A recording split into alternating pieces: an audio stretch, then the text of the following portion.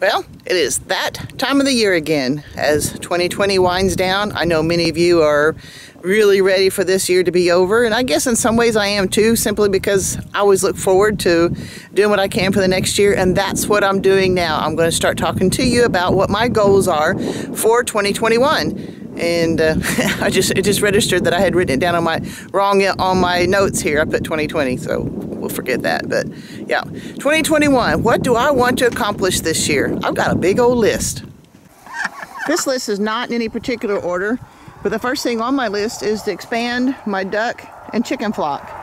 This large red hen, there's 3 of them there. These guys are several years old, and they just hardly ever lay an egg. And I've got one little hen there, and I've got another little hen here. And I think they're called leghorns, I don't know. And so I'm down to 2 of those, and they just lay little white eggs, and that's not what nor my customers are interested in, is little bitty white eggs. I do have, I believe, 4 ducks and 1 drake. My pekin is a drake. And I'm pretty sure the others are a female, or females. There's one of them is like, yeah, it doesn't squawk or, you know, growl, whatever you call that, wah, wah, wah thing, you know. So I can't tell. I think it's a female still. But I like the pekin ducks. They lay great big, beautiful eggs. And I'm going to, when I expand them, I'm going to let them be male or female, because any extra females are going to turn into dinner for me. So this is all I have that are adults. These are the chicks that I bought, and they're growing nicely, and they're roosting and everything, and I just really like them. And so I've got 15 of these. All 15 have survived. And so that's going to expand my flock for this next year too. But I still want to have more chicks, and I'll get more chicks this next spring. I'm just glad to have these for a start, and so I can have my expand my egg production and expand my duck production too. Now that I have this built, and maybe we might build at least one more pretty soon. I'm not certain, but I do have this built, and I can keep it busy all summer long. I can do as many meat birds as I want. I mean, you know, like 25 at a time. I can put the meat birds in here, and I'd like to be able to have some customers and sell some meat birds too. The turkey thing turned out exceptionally well. So I think I'd like to even do a batch of turkeys maybe in midsummer, so that I can have that for my own production, consumption, you know, because I'm doing the turkey meat and chicken meat and stuff like that now. And then do a later one like I did this year, so that I can have turkeys to give and to sell to customers, you know, in October and November. So I think I can keep that busy through the summer, and if I keep it busy enough, maybe I can build another one of those and have more. I don't know, but that's what I'd like to do. I'd like to start having production enough where I could start servicing customers with both chickens and turkeys. Probably not ducks yet. I think the male ducks that I was discussing previously, I think that's going to be more for my consumption also at this time. This is a fence, and this is the Energizer that I bought this previous year, the spring, for pigs. I have a lot of pasture out here that my pigs can be turning into good pasture, you know. I'm going to let them till it up. In fact, I'm going to try to set it up where they can till up my garden, probably every fall or something like that, so that they can work my garden for me and fertilize it and get it going good. So maybe they can get rid of some of my big Johnson grass roots and stuff like that. So that would be cool. But other than that, I've got up to 40 acres right here that I can put to work with pigs. And right now, I think I'm leaning toward just doing feeder pigs. And I think if I can, and I'm believing at this time, this is early in the game, I'm believing at this time I'd like to start getting into Idaho pasture pigs. And if I do, I will probably breed them and raise them and sell them. Right now they are a pig that people are wanting. And I have to admit, I want them too. So that's what I'm seriously considering for this next year, and probably going to do is do the Idaho pasture pigs, if at all possible. If not, right now, if nothing else, I will get some little feeder pigs from somewhere around here locally and learn how to raise pigs before I take on the task of breeding them. But when we will do some pork here at that time, and then I'm like, I think I've got a few customers that will buy some, at least half a hog or something like that at the, for customers also. So that's something else I'd like to get done for 2021. And another thing I'd like to do is finish remodeling the trailer house so that we can, I'm planning on getting it moving into it before we get it all remodeled, and that's fine too. Getting the propane set up will be a huge step toward getting us into the trailer house. And there's a couple other things I'd like to do before I actually move in, but that is the biggest step toward getting us in there at this time. And I've shown you that room, and I will show it to you after a bit. Right now the television is going over there. So in that spare bedroom that I've been working on, we just painted the floor on here a couple of weeks ago. I'm going to do another coat of paint on that. But I need some shelves. I've told you I want some shelves on that one wall. Well, I got to thinking, all this wood is just expensive, and I need something that's sturdy and strong, because I'm going to be putting a lot of canned goods and stuff on the shelving unit. And I remembered I have some of that wood. Let me show you.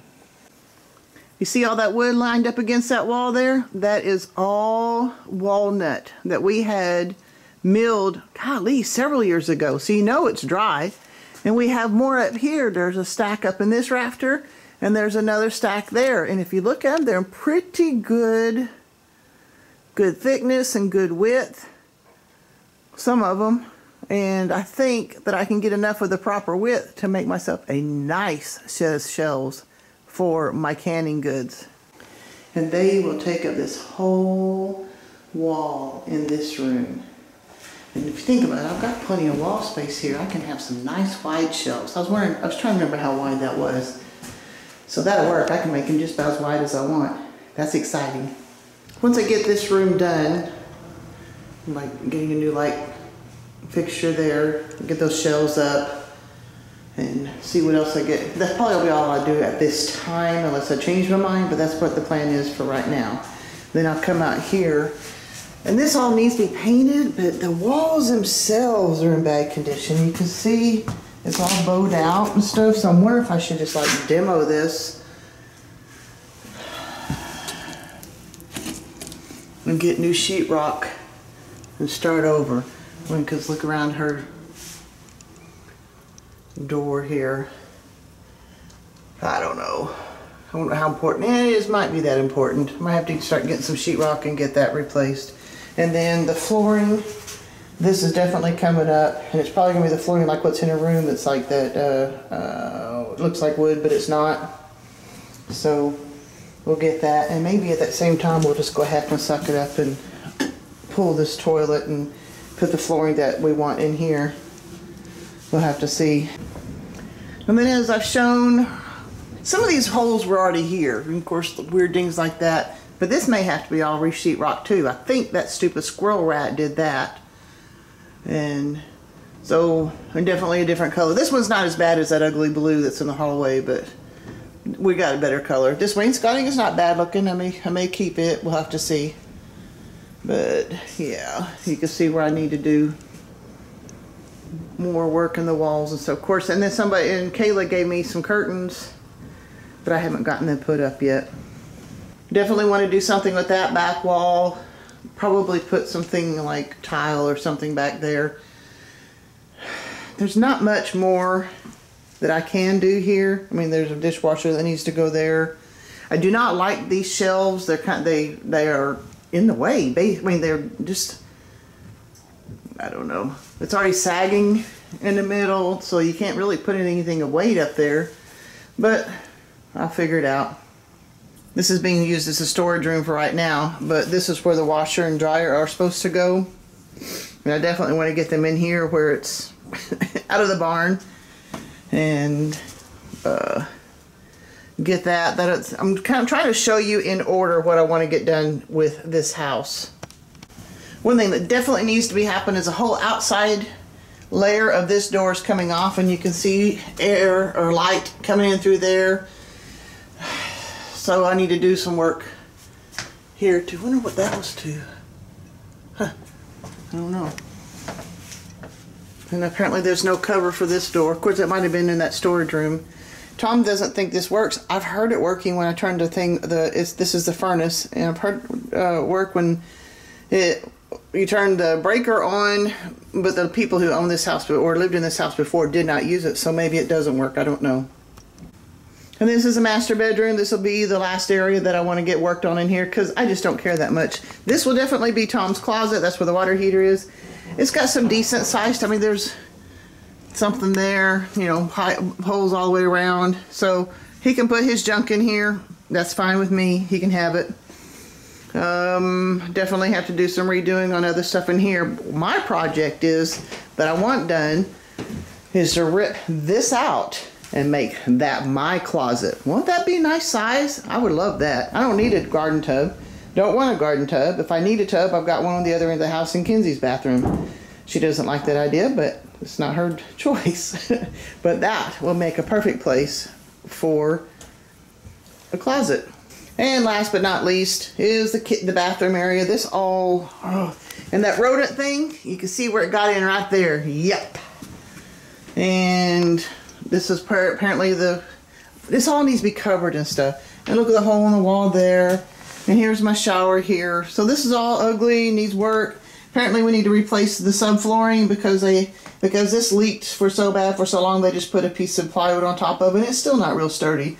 So that all needs to be done. So little by little, inside the house, that's plenty to do for sure. It's very windy today, but I'll try to get this recorded.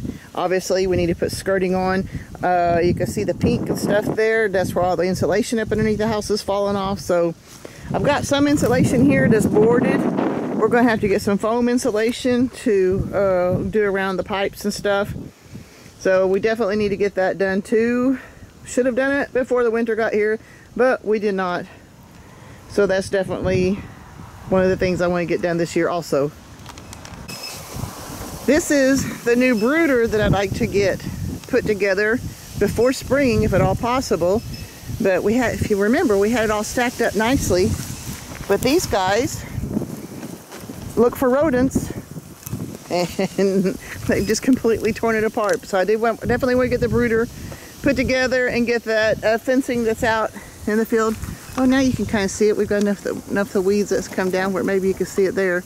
Put that in place and get it more secure and make that for my brooder area. And of course put this together. That, yes, the dogs have torn this one up too, for my mower and the fuel. This year I definitely wanted to expand my garden area past those things there. We've got my little narrow garden that I always try to put in each spring, early spring, for early spring things. And then we got the birds out here. I come out here and I've got them all checking out. And last year I only got just a small garden done for a variety of reasons, but I'd like to, and I'm sorry about the wind, get this and include this part too. Get the mobile egg unit out and do a lot more gardening out here too. All right, I came around the other side of the building, try to get out of the wind. I'd also, let me see if I can zoom in on that. Around the porch there, I think I would like to make raised beds for herbs. And eventually when I get a back porch built off of that back wall thing, I'd like to move some herbs back there actually, because that would be more convenient for me. Either one, I don't care. So I'd like to get some herbs started. I don't know if I can get that done this year or not. I'll try, but obviously my list for this year is getting long. All right, I'll come inside out of the wind, but with the bad lighting and bad hair and everything like that. But at least I can get to the next step. What was my next one? Okay. My next goal for the year 2021 is to get better at preserving food. I had a tendency to bring the food in. It's like, it's not really enough to mess with right now. And we'd have plenty for fresh. But it was kind of like a threshold between enough for fresh and not quite enough to process and stuff. Of course, I'm learning to ferment and everything. And hopefully with the expansion of the garden, I'll just like buckle down and do my fermenting, do my canning, do my freezing, and get it done, you know, just get it done. So that's one of my goals, is to be better at putting up the food that I grow this year. Also, I'm wanting to work on improving on my content for the YouTube channel. I believe that was kind of one of my goals for last year too, and I am getting better. I'm trying. I'm finally being able to focus on what it is I'm wanting to do. Well, first, for a long time, when I first started this channel a few years ago, I just needed something to show that we were moving forward. We were going backward and backward and backward, and I was so discouraged. So I thought, I'm going to have to do the work. It's just me. It's going to be forever. But if I have a video record, if I get discouraged, I can go back and say, okay, yeah, you got this done. So that was the whole reason for the channel in the first place. But that wasn't doing anything for you guys. So now, as I'm working on creating content, I want to show that regardless of how old you are and what's going on in your life, COVID or whatever else, you know, bad health or messed up eyes, you can get up and do what you need to do, because you know what, you're not dead yet. So that's kind of what I want to do with my YouTube channel, and I'm expanding into other areas because I definitely have some opinions about what's going on right now, like with the mask and the vaccinations and stuff like that. Well, YouTube is not a good place for me to do that, so I'm working on getting stuff toward the channel Odyssey, Odyssee. And that's causing a whole new mess of, like, I've got to learn how to make them to 5 or less bit rate. And then I uploaded and I thought I got it good, but now apparently I've got to change it back to MP4 at the smaller rate. I don't know what I'm doing. I'm getting there. I will get there. I am persistent, if nothing else. So that's what my deal is too. So I've got specifically 2 different channels, and I'm thinking about changing the name of Ellis Family Farms to Grandma's Homestead. On YouTube, I may keep it at Ellis Family Farms. I'm not certain, because that's what it's been for a long time. When I go to Odyssey, it's probably going to be pretty much the same videos, but I'll call them Grandma's Homestead on Odyssey, and then my new channel that with my opinion and facts to back up my opinion, not just like, oh, I'm not just going to be blowing, you know, my opinion. I'm going to be providing resources to back up my opinion, and that channel is called I'm Just Saying. So when I figured out how to get all that technical stuff worked out, any day now I'm going to have some of those videos. I'm thinking about, after we get into the trailer house, I mean, all the stuff that I showed you in the trailer house, once I get the propane in, basically we ought to be able to move in. And I'll just remodel with the rest of it as I go. So that's going to leave this trailer open. And I'd like to do some major remodeling, but, you know, I'm thinking about doing a hip camp. We've got, if I can get this place cleaned up, I've got to get this place cleaned up. If I can keep the vineyard in pretty good condition, we've got a beautiful view from this camper. And even though it's not plumbed, you know, the barn's right there. I've got that bathroom that if I do hip camp, they can go to that bathroom. And if they don't want to make it overnight, I'm probably going to do a composting toilet for in here. And then they have access to a shower and a real toilet in there. So I'm thinking about doing this for a hip camp, and I have a couple of other ideas for hip camp, and to help maybe bring some revenue in too, and get where I can overlook the area. And I'm going to, on down the road, not this year, beautify this place. I really want to. You know, there's just so much is pretty here, and I'd like to get it that way all over. Yeah, and cleaning up the property, that's one of the things that's on my list too. Like I said, they weren't necessarily in order. I want to do a better job of taking care of the vineyard. We have good years and bad years with the vineyard. What kind of is discouraging immediately each year in our area, got them pruned, got them looking good, or in the process of it, and every spring we have beautiful little tiny clusters of grapes, you know, gads of them all over the place, and then we have a period where we get like 6 inches of rain in 2 days, and then all of a sudden it stops raining and it gets hot. I mean, like literally immediately, and these little bitty beautiful grapes just turn into little black beads on these things. And so I'd like to do a better job at taking care of the vineyard, and eventually I'd like to do like trellises over it, where like when you can walk down a row, the grapes would be over you. That'd be kind of cool. That's not a this year thing though, but this year thing is taking better care of the vineyard. I'd like to get the tractor repaired. I'd like to get the riding mower repaired. Wouldn't it be nice to have the right equipment to do my work around here? And I don't know what that's going to tell. I don't think either one. Well, okay, the riding mower, he blew the motor in it, or the engine, whatever you call it, and he bought a new one. But there are some differences between the old one and the new one, and he couldn't figure out how to do it. So this thing's been sitting for nearly 3 years now, or more. So I'd like to get that done. Surely it wouldn't be too much to do that. The tractor, it needs like an ignition switch. It needs a gear shifter, need to do some welding on the front end loader, and so we can put it back on, because it was cracked in a few places apparently. So I just like to have the tractor. I mean, we've got a tractor, we've got a mower, we've got a little side-by-side. It's been sitting for years because a $200 part broke on it. So also, and this is completely different, this is not necessarily farm related, at the same time it might be, I'm going to try to work around my schedule with my birds and stuff so we can go on vacation. In June, we have reservations to go to a little beach house down by Corpus Christi with my son and daughter-in-law, and Kinsey and her brother Joseph, and of course Tom. And we want to spend, it's only like 2 or 3 days we're going to spend down there, and and we've already got possibly somebody lined up to take care of that's the reason I want to be careful of my birds. I don't want to have meat birds that these people got to take care of in the process of that. I just want them to come and take care of my dogs and my chickens, essentially, my layers. And then when I get back, so I think I might be able to do a batch of meat birds before, and then do another batch afterward or something too. But I'd like to go on vacation. It's only, like I said, 3-4 days.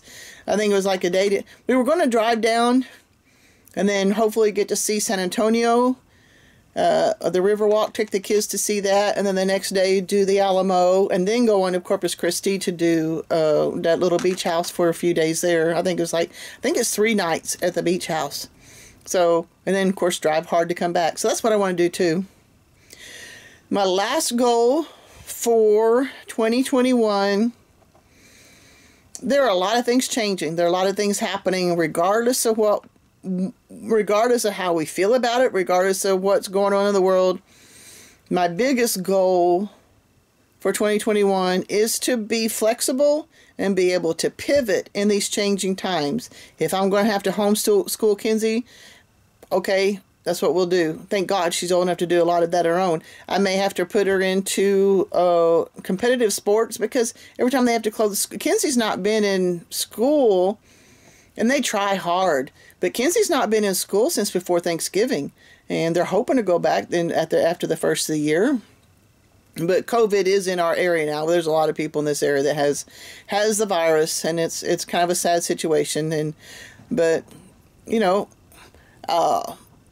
talking about the Great Reset. I don't know what that means, what that entails. I do know that supplies in stores are weird. You can go in one section and there's nothing on that shelf, but there's plenty of other things too. It's just so the supply chain is really weird right now. And so I want to, I need to be able to pivot. I want to have enough food here. I want to be able to provide for my own food, and I want to be able to learn to do better with my YouTube channel. I need to start bringing in income.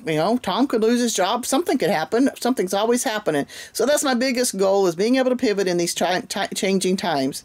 So those are my goals for 2021. Let me know what yours are. I'd love to hear, because like I said, it's time to get it going.